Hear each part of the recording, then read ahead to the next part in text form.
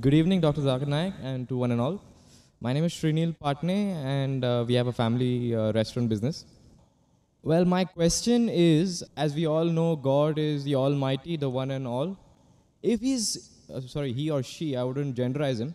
If God is so powerful, why doesn't he come down himself or clear all the sins in this world? Make it the perfect place to be in. Why does it have to take so much of time? Like, as we all know, there is hell and there is heaven. The people who do good deeds go to heaven, and the people who do bad deeds go to hell. He's testing us. Why does it take God 6,000 years to test us? Brother, that's a very good question. That why isn't God so powerful that he can come down and clear all the misconceptions? Why is it taking 6,000 years or more to test us? It's a very good question. And Quran says that if Almighty God wanted, he could have made everyone as Muslims. Quran says in many places. That means he could have made everyone believe in Almighty God. But the Quran says in Surah Mulk, chapter number 67, verse number 2, Allazi khalaqal mauta wal hayata. It's Almighty God has created death and life to test which of you is good in deeds. It's like you telling me that we have gone to school.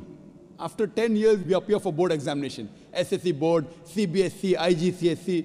Now, why is the teacher taking test? Why doesn't teacher pass everyone?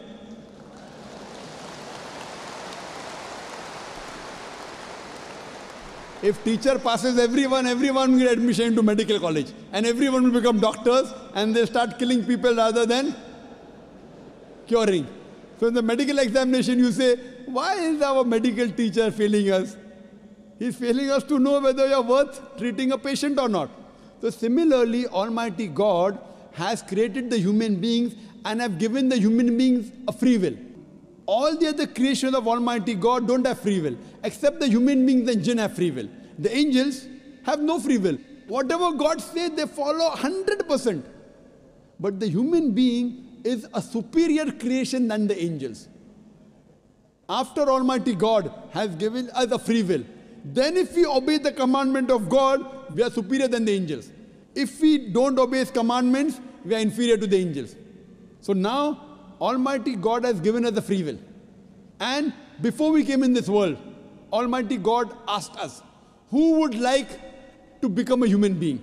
If you don't become a human being, you have just passed. You may either become mountain, they are Muslim, tree, they are Muslim, animals, they are Muslims, angels, they are Muslim. Muslim means submitting the will to God. All the animals are Muslims. All the stars are Muslims. All the plants are Muslims. All the angels are Muslims. Now, human being is a unique creation. It is the best creation of Almighty God.